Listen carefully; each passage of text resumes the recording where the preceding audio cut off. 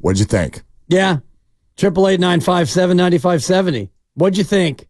I was, and again, if I use the word disgusted or embarrassed, I'm obviously doing that in a sports context. I was not physically ill. Watching that game and watching them fall behind early, I thought this can't possibly go that way. Warriors rally, they get it close at halftime. They go on a mini run to start the third quarter, and I had the same thought. Here we go. Warriors going on a run. The better team, the experienced team. Warriors are back in this thing. They're going to turn the tides, and they're going to beat Sacramento. They're not going out against Keegan and Keon. And then Keegan was unguardable, and Keon Ellis was open, and he was knocking him down. And the one that kind of drove the stake in my heart a little bit, forget De'Aaron Fox, because he's mostly unguardable. That guy can get his shot in the mid-range, the midi mark. De'Aaron Fox, he can find his way from 18 to 10 feet. The dude can score. He's a good player. The one that hurt the most was a sequence of Sabonis. When Sabonis had a couple of, he had some rebounds. He was good. He was good in the first half. He was kind of foul trouble. And I was like, and he has his. Does he always have a black eye? Yeah, you know what? Christy asked the same question, and I had decided the answer must be yes. Yeah. That must be a thing. It's become almost like a birthmark or whatever. Kind of. Or he's so annoying that someone always punches him in the face. He's a physical player. I don't know. When he got into foul trouble and then the Warriors made that mini run to start the third, I was excited. I was thinking, okay, here you go, Dubs. You've had Sabonis flummoxed a little bit. He's in foul trouble. Time to go on a run. And then trip after trip after trip, they couldn't stop anybody.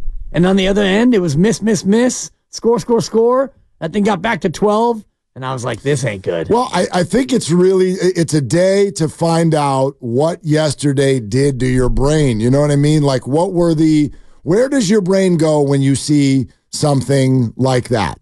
And I think we've all been there in life. This is not to take some sort of a shot. Like, I want this to be the first thing that we say, because it is possible that the era of Steph, Clay, and Draymond on the same team is over. It's possible. We don't know. But just because of that possibility, let me first say this. Thank you guys so much. For what? Holy hell. Like, and maybe you're just all going to be back in October. But oh my God, like, please let that be the first thing that goes out today. Thank you guys so much for the most epic thing I have ever seen in my life in terms of basketball. And yes, I was a basketball fan in the 80s and early 90s. And yes, I didn't watch Michael Jordan as a Bulls fan, but I saw that.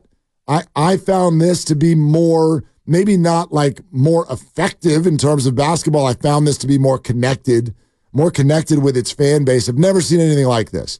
I've never seen anything like Steph Curry. I've never seen anything like the ball moving the way that it moves. So the number one thing that I want to say today is thank you. Thank you, Warrior organization. Thank you, Big Three. Thank you, Steve Kerr, for what has been the most unbelievable NBA ride of our lifetimes. I grew up with Chris Cohan as the owner. Thank you and Joe Lacob. Right. Thank you so much for what has just been incredible. Yeah, I hope. Thank you. You know, it may or may not be over. And maybe it's not over. It's over in its form. It's over. It's over in its form. And that's kind of what I was saying in the crossover, because if they do bring back Clay and Steph and Draymond are still here, and I think that they are going to bring back Klay Thompson, and I agree with you that his price probably, it didn't just go down last night, but around the league, if you're looking at a high leverage spot, and there's a stat, I think Grandy tweeted it out about the last 3 elimination games for Klay Thompson, and the numbers haven't been good in the last 3 elimination games, and coming off of 2 career-threatening injuries and all the rest of it. I do think that they're going to bring him back, but for me, the viability of those 3 being a championship trio, it's over. Well, unless you can somehow extricate a player who is actually a 1. So if you bring in somebody who's a 1, and then Steph is the 1A, or even if Steph's the 2 then, now we've got some action, but there's only a couple, 3 or 4 of those guys who you could possibly bring in. Totally. And that's a conversation for down the road. Not that far down the road, but yes, not today. Not today. I think today is about managing our emotions, processing what we've just seen to understand where we've been, how we got here. This is what I meant a week and a half ago when I said you got to stop calling them the big three. It doesn't mean, a lot of people took that to mean I wanted certain portions or parts of them off of the roster. No. The big three are done, not necessarily in Warrior uniforms. They're just done because they're not the big three anymore. Right. They need to be the big, 1, 4, and 7. That's what they are. Well, or something like that. I get where you're going. Do you know what I'm saying? Yep. Okay, so that's number one. But number two is, and I bet we've all experienced this in one way, shape, or form in our lives. My God, I sure have. And in recent years. We kind of got duped, and that's okay. That's not on the Warriors, and it's not on us. It's just the way that it all goes down. We have spent the entire year, well, if they just didn't blow those 24-point leads, if Jokic hadn't hit the half-court shot, I hope that last night showed that the Warriors are exactly where they should be. So if you want to use the word should, surround that sentence. I don't want to hear they should be the 5 seed. I don't want to hear they could be the 4 seed. I don't want to hear that if Draymond hadn't been suspended, they should, they could. My 10-year-old son, I drove him to school today. You want to know what he said? He goes, Dad, you know what happened this year? The Warriors just got unlucky. I said, oh, really? Why do you feel that way? He goes, because they had a better record than last year. If they had just done this last year, they would have been the 4 seed. So the Western Conference just isn't right. It's the conference's fault. And I said, son, that's the way it goes. Did you stop the car? Well, we were at a stoplight, so it's okay. So I could turn toward him and be like, so this is a teachable moment. That's not bad luck. You have got to measure yourself against whatever is in front of you at all times every year, and it's a new story every day when you wake up. And the Warriors are exactly where they should be. They are not good enough. Ramona Shelburne said the other day, it did not work. She said it in a past tense. It did not fit. It did not fit. And so it is time to change this thing. We all have our own definition of what wholesale changes means. Is that a tweak? Is that a twist? Is it this person off the roster? Is it that person on? As you said, we've got all summer long for that. But my 2 messages today are, A, thank you all so much for what has been absolutely incredible, followed by, I don't want to hear any more ifs and shoulds. Right. They are exactly where they are supposed to be, which is watching. They went 5-21 against the top 7 in the Western Conference. And if you want to throw the Lakers in there, they were 3-1 against the Lakers, 2-2 against SAC.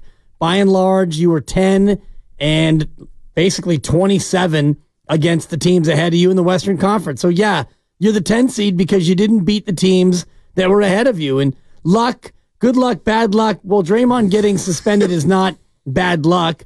That's bad acting. And it's a guy who's got a track record. And so that's the way that's going to go. Other than that, you didn't have a lot of bad luck. Steph was healthy. He missed a small handful of games. The Kings did. The Kings had bad luck. 2 of their best players were watching last night. Chris Paul broke his hand. Right. Other than that, Andrew Wiggins missed only 4 games this year, or 5 games due to a personal absence, as opposed to 25 last year. So you actually didn't get much bad luck at all. And you wound up where you wound up. And now I'm kind of in your camp as far as the appreciation. I woke up this morning, the emotions had calmed a little bit.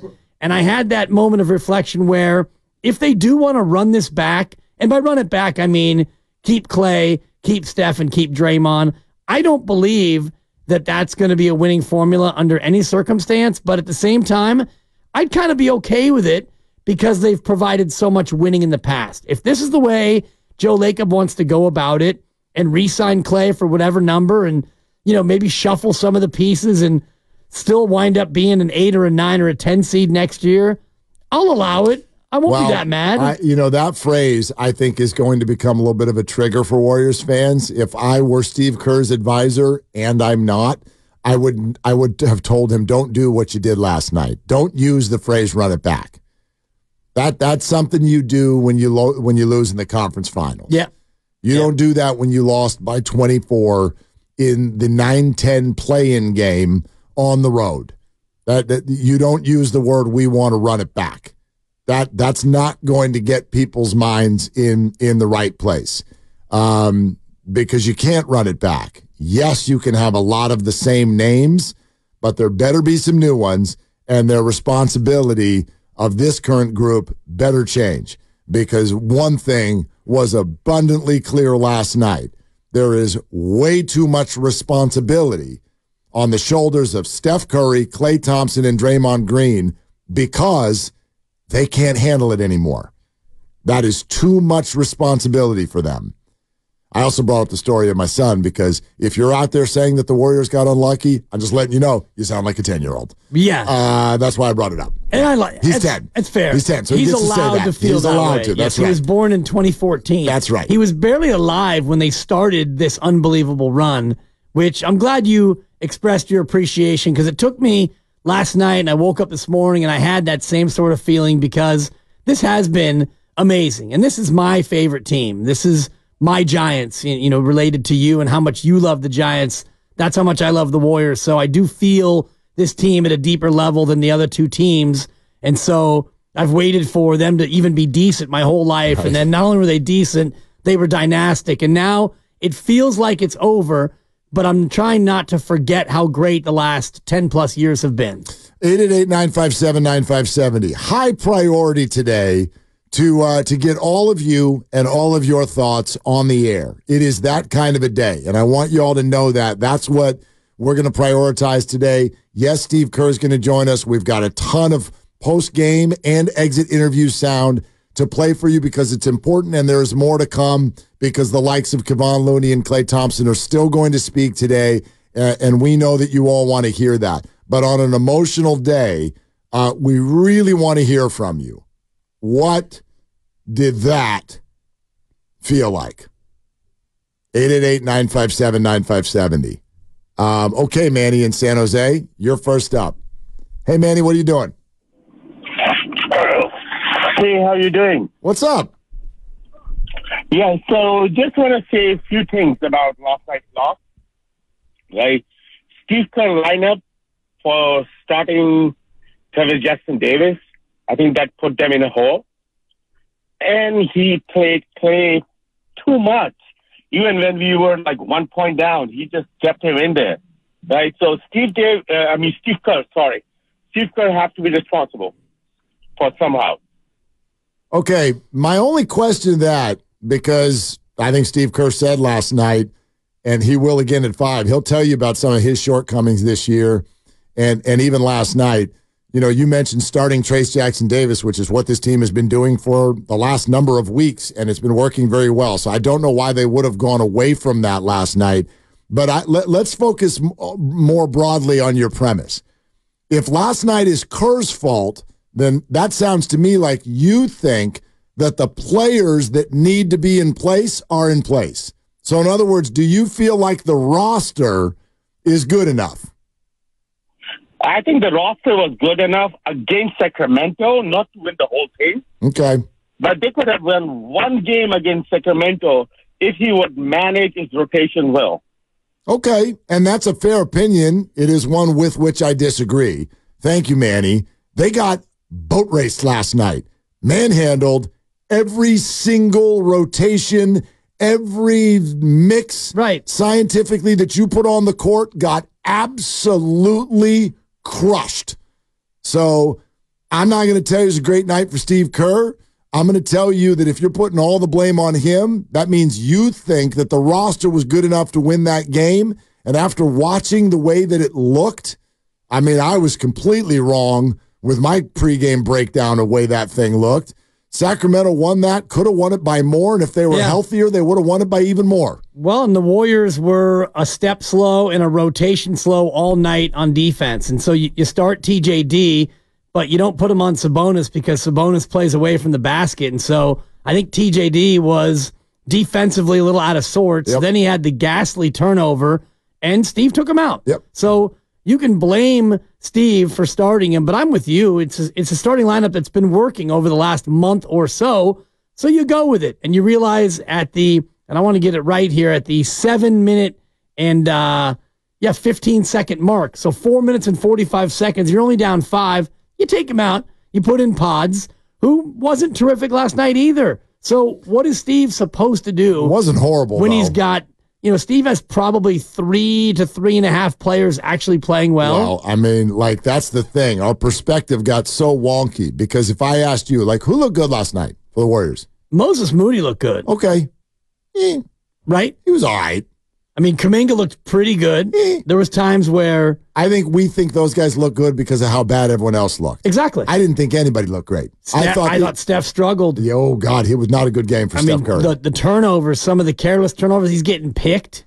And, Draymond was all right. Fine. He's fine. But he had that one defensive play against Sabonis. That was fun. Incredible. Yeah, that was a great play. And that was another part of the we're not calling fouls portion of the game. Yeah, a little bit, although that one was clean. It was cleanish. But it was physical. Yeah,